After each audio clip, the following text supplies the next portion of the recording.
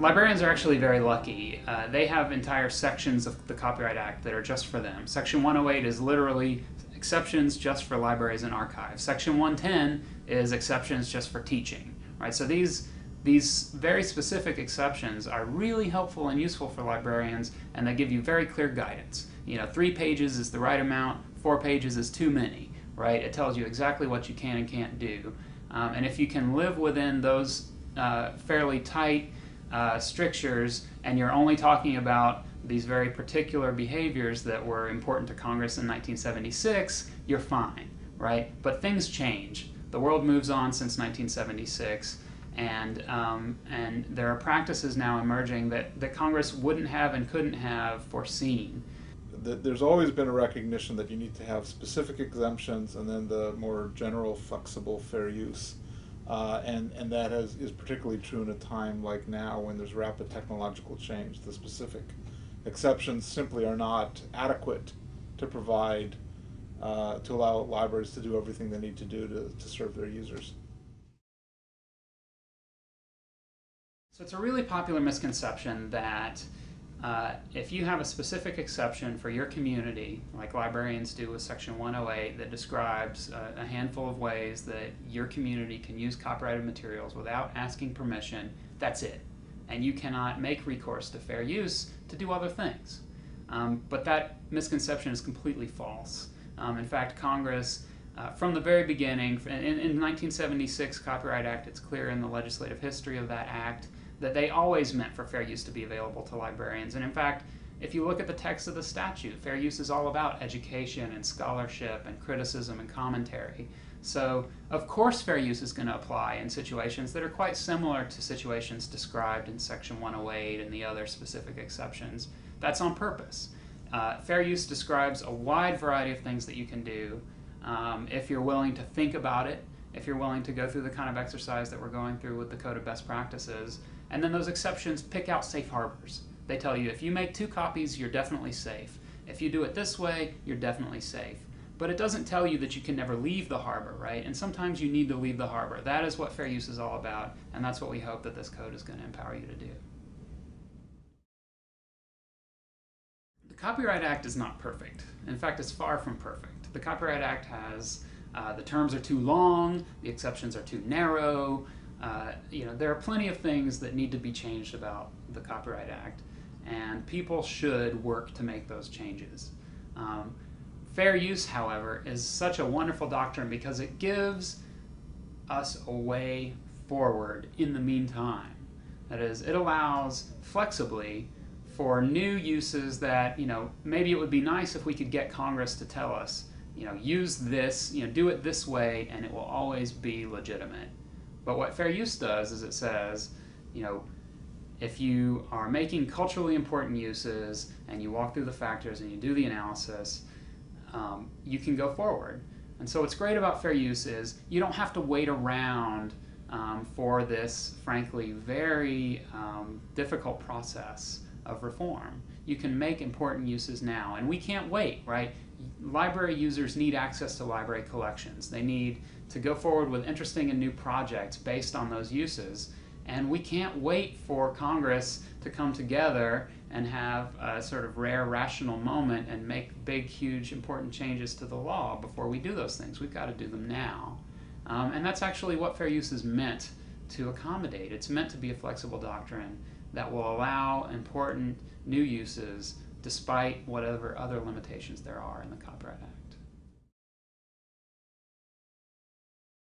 Fair use is an equitable doctrine, meaning it was a judge-made law involving balancing of equitable factors, right? It's this flexible doctrine, and it is very convenient if the Supreme Court says this kind of use is a fair use. Then you know, right? Then you know once and for all that if your use looks exactly like that use, you're in the clear. The problem is, if you stray at all from exactly the kind of use that a judge endorses, you're suddenly once more into the realm of risk, right? You are once more into the realm of deciding and having to make a real judgment call about whether this is a fair use, and doing all the same kind of decision making that you're going to do before the court makes that one decision. So the value of precedent, shouldn't be underestimated for the folks that are clearly within the precedent. But once you start straying from that precedent, again, you're going to have to do this kind of thinking and working. You're not going to get a free pass based on a single test case that's going to cover all the different kinds of things, frankly, that libraries need to do. Fair use is risky if you don't know what you're doing. If you've got a good set of best practices and some broad understanding of the law of fair use, it is not a risky concept. There are cases that are close cases, and most large institutions want to avoid that. But there's a huge area that is safe harbor, and then between safe harbor and fair use but risky, there's also a big piece of real estate. So yes, you can always wander into risky territories, whether it's using your credit card or walking across the street or any one of a number of daily activities. But being knowledgeable can keep you in that safe area.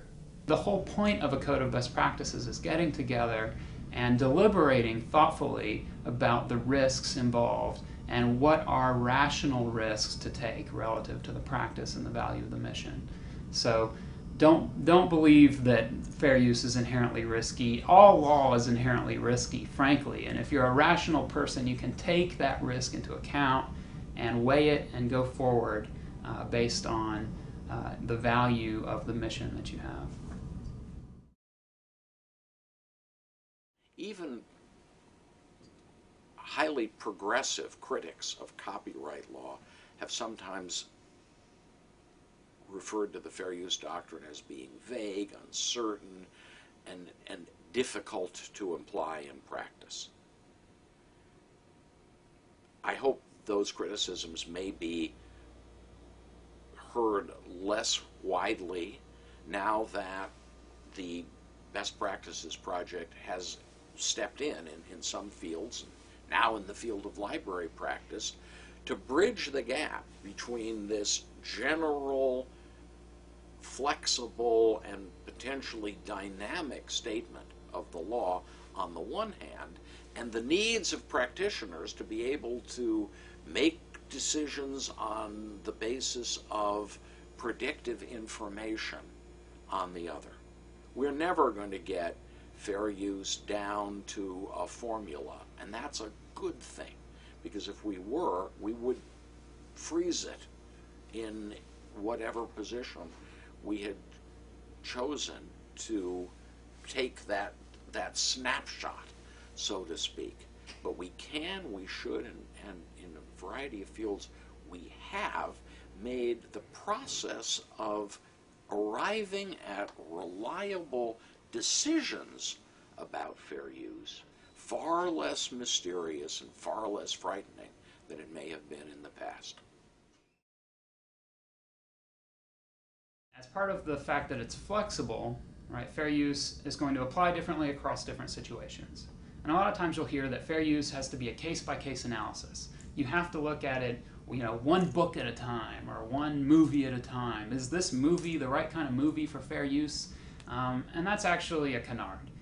In reality, there are very well-established doctrines in fair use, very well-established practices in fair use, where whole swaths of copyrighted works are taken advantage of and used in a fair way without doing this case-by-case analysis. So internet search is a great example. Google just indexes the whole web. They do it automatically all day, every day. They just copy, and it's all copyrighted, and they just suck it up. And they copy it, they put it on their servers, they use those things for profit even, my God, for profit. And yet, and they don't have to do it case by case because there's very good fair use argument for the general practice of web search. Web search is a transformative use. And so it's a transformative use no matter what the work is. It's a transformative use on website A, website B, and website to infinity, right? So The idea that you can't ever make a broad judgment about a practice because fair use has to be case by case is just false. If you search for copyright, copyright question or copyright library or something, you will find guidelines. You'll find guidelines written by all kinds of interest groups. You'll find a guideline, you'll find guidelines that have a kind of stamp of approval that looks sort of quasi-legal, right? There are some guidelines that were literally sort of endorsed by Congress, right? In the late 1970s, when the 1976 Copyright Act was passed, some stakeholders in copyright came together and wrote up some kind of safe harbor guidelines, and Congress said roughly, well, that looks pretty good. We like that you guys came together, go forth. That looks like a good way to go. But those guidelines themselves, even the most powerful seeming ones from the 76, from when Congress literally endorsed it and said that looks pretty good to us, they were never intended to be the end-all be-all of how you apply copyright law to these educational situations. In fact, if you read some of these guidelines, they literally say these are safe harbors. These are clear places where you can act without any fear whatsoever, but you can always go beyond those places. My view of those guidelines is the same as my view of the guidelines at studios and at broadcasting networks.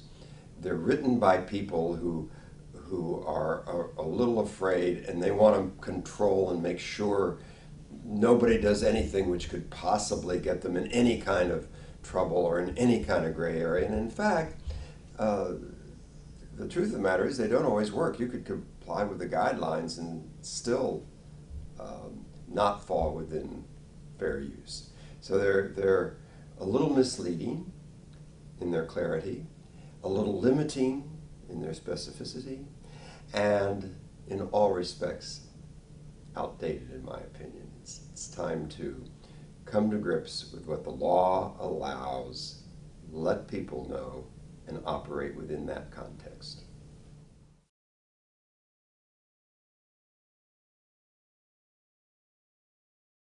Over the last couple of decades, there's been a really helpful development in the law where judges are looking to what's called transformativeness to evaluate whether a use is fair.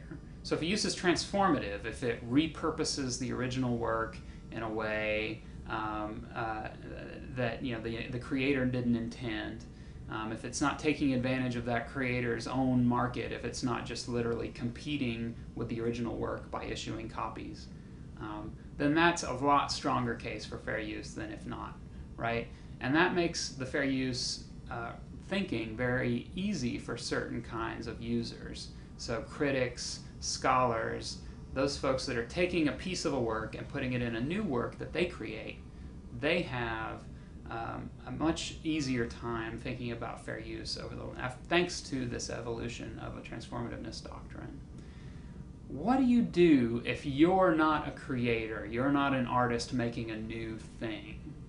Well, in fact, transformativeness doesn't only apply to transformative works, but transformative uses and transformative purposes.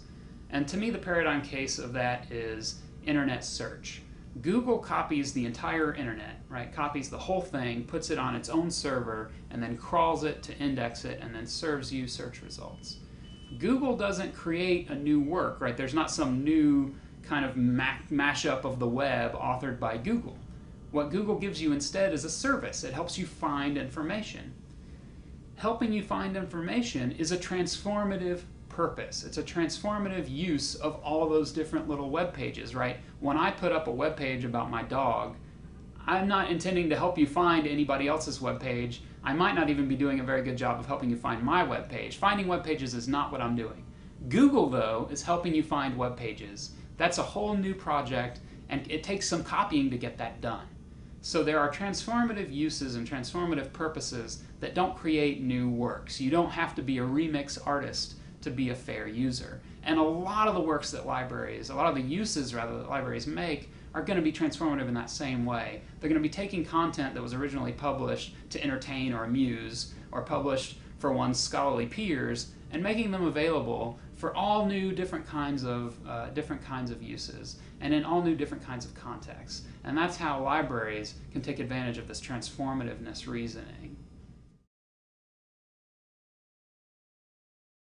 In reality, your use is fair if the amount that you take is the right amount for your transformative purpose. And sometimes that means the whole thing. You know, sometimes you need the whole thing to do what you want to do. So artists who will take the entire image and then draw all over it, right? And they needed that image. They needed the whole original before they could start their project. They have to use the whole thing. You know, there's a great Supreme Court case where Two Live Crew took the song "Oh Pretty Woman" and rewrote it as a kind of parody of Pretty Women about a big hairy woman, right? They had to take basically the whole thing. They took the chorus, they took the music. It is the song Pretty Woman. But that's how much they needed for their purpose, and the court said as much in the decision, that if you need the whole thing to parody the whole thing, take it. And so that's the way fair use works. You can have as much of the thing as you need for your new purpose. Now, you shouldn't take too much, right? So you should think about why you're doing what you're doing. What use is this material to my transformative purpose? And tailor how much you use. Don't take more than you need. That's going to undermine your case. But sometimes you need the whole thing, and it's just a myth that you can't take the whole thing when you need it.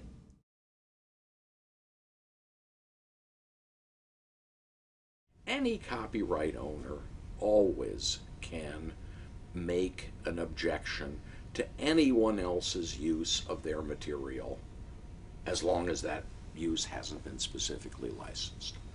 But the experience with codes of best practices so far suggests that librarians who choose to operate in future within the scheme that this code of best practices provides don't have a lot to worry about.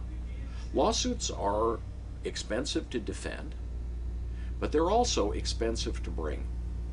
And they're risky to bring in situations where there's a good chance that the person they are brought against might actually win the decision.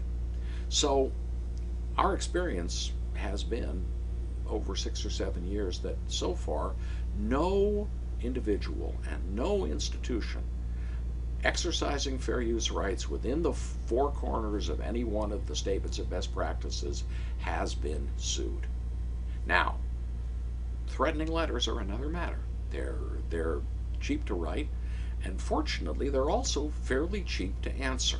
And I wouldn't guarantee that librarians operating within the scope of the statement of best practices would be immune from threatening letters and calls, but I would suggest that they will have an answer to those letters and an answer to those calls, and that once that answer is given, in all probability, the controversy will be at an end.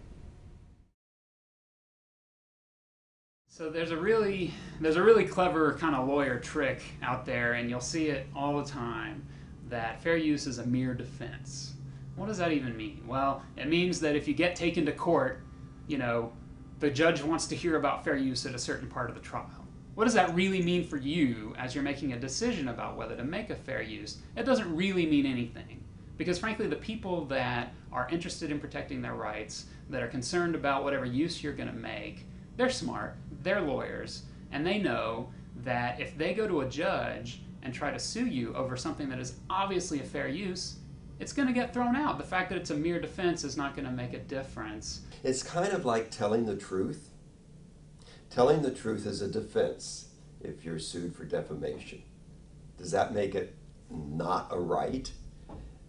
It just depends on the context. It's a useless semantic debate that makes me crazy, partly because the it's a defense is used by people who want to convince you not to use your rights under fair use, and it's scary to some people, but it's not a debate worth joining. When you get two sets of stakeholders with such different interests together, what they can agree on, if they can agree on anything, is usually very little. So the resulting guidelines are typically so restrictive that they don't really function very well for the purposes of the users in question. Best practices, on the other hand, derive, as we know, from the shared understanding of the use community itself, and that approach is potentially very potent indeed. There have been studies of what courts really look at in determining whether a use is fair, and it turns out that courts have often really looked at what is standard practice in an industry, and so sort of like, again, it ultimately goes back to what's reasonable, and how you define what's reasonable is what do people in that situation do. So if everyone in a given industry, if you have industry standards, industry practices, that is a measure of what's reasonable in that industry. Again, and that applies in all areas of the law, and so there's no reason why the same standard shouldn't apply here. To be sure, people can challenge that, but they do that in other areas of the law as well. They say, well, that this isn't reasonable, and the industry standards are wrong.